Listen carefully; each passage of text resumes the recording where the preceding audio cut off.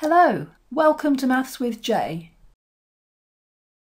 We want to integrate this algebraic fraction, so you might think initially at first sight that you're going to differentiate the denominator and get a multiple of the numerator, but unfortunately that won't work. But what we can do is factorize the denominator, and then that means that we can use partial fractions. So let's just look at the fraction and factorize the denominator. So just writing out the fraction and replacing the denominator by its factors. So we've got 3x and x to give us the 3x squared, and we must have 1 and 3 to give us the 3. One of them must be a negative, and it works out that we've got 3x minus 1 and x plus 3. Notice I'm leaving out the integral symbol at the moment. We just want to look at how we can replace this fraction by two separate fractions. So what we're looking at doing is finding two fractions that add up to this one fraction. So we've got an identically equal symbol there, and we're going to have something over 3x minus 1, so some number, and then some other number over x plus 3. So if you're familiar with the cover-up rule, you might like to use that. So we'll use that here, and if you're not familiar with that, then if you wait till the end of the video, we'll have a look at writing out the method in full. So using the cover-up rule, we're going to start by covering up the 3x minus 1, and we're going to replace x by a third. So that means we're going to have on the first fraction, let's just write the line in for the fraction. So we're going to have 4x plus 7 on top, so that's 4 times a third plus 7. And then for the denominator, we've got x plus 3, so that's a third plus 3. So that gives us the number that goes on top of the 3x minus 1. And then covering up the x plus 3, that's going to give us 4x plus 7 over 3x minus 1, and putting in minus 3, the value that makes x plus 3 0, will give us 4 times minus 3 plus 7, and then in the denominator we'll have 3 times minus 3 minus 1. So 3 times minus 3 minus 1, and we can simplify both of those. So first of all, I think in the first one I'd multiply numerator and denominator by the fraction on top by 3, so that we don't have all these fractions within fractions within fractions. So we've got 4 plus 3 times 7 is 21, and then 1 plus 3 times 3 is 9. So we've multiplied top and bottom of that fraction by 3, and then we'll still have the 3x minus 1. And the other fraction, simpler to work out because we haven't got any fractions within it. We've got minus 12 plus 7, so that will be minus 5, and then minus 9 minus 1, so that's minus 10, and that's over x plus 3. So then the first one, we will get 25 over 10, so that will simplify to 5 over 2, and then we can just write that as 5 over 2 times 3x minus 1, and then the minus 5 over minus 10 simplifies to a half, so the 1 goes on top, the 2 drops down, multiplies the x plus 3, and there we have two fractions equivalent to our original fraction. So this really is the hardest part of this question. Once we've replaced the original fraction by two other fractions, the integration now becomes really simple.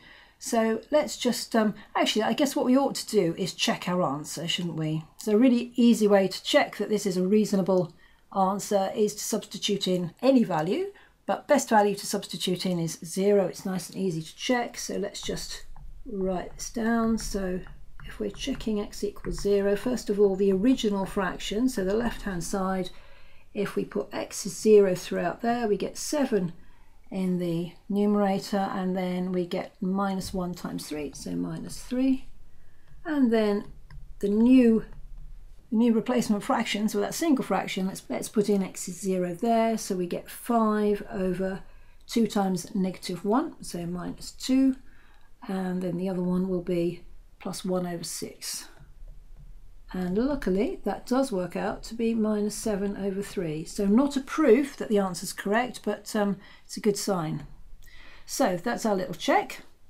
Right, so let's get rid of that, and then what we want to do next is just use our final answer there to replace that in the integral. So let's tidy this up a bit. Right, so now what we can do is rewrite the integral, and because both of our fractions have got a half in them, it will make it easier to do the integral if we just take that half outside. So inside we've got 5 over 3x minus 1 and 1 over x plus 3. So you don't have to do that, but it just makes it a bit simpler. And then I'll write down the half. And now we're ready to integrate. So the first fraction has got 5 multiplying 1 over 3x minus 1. So first of all we get a 5 there.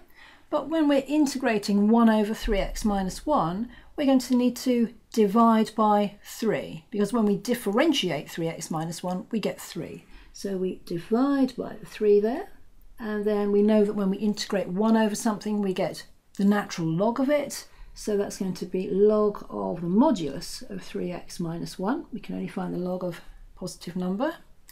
And then next one, a bit simpler to deal with, it's just going to be the log of the modulus of x plus 3. And then we want a constant of integration. It can be inside the bracket or outside, it doesn't matter. So that's one way of writing the answer.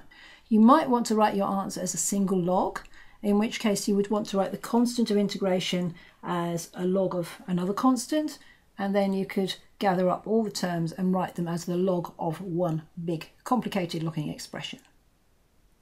Okay, so that's the answer.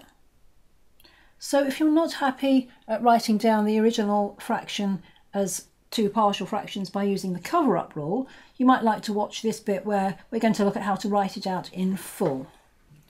So as before, we start off with writing down 4x plus 7 over, and we factorise that, so that was 3x minus 1 times x plus 3. And then at the next stage, we actually write in a to represent the first unknown number and b to represent the second one.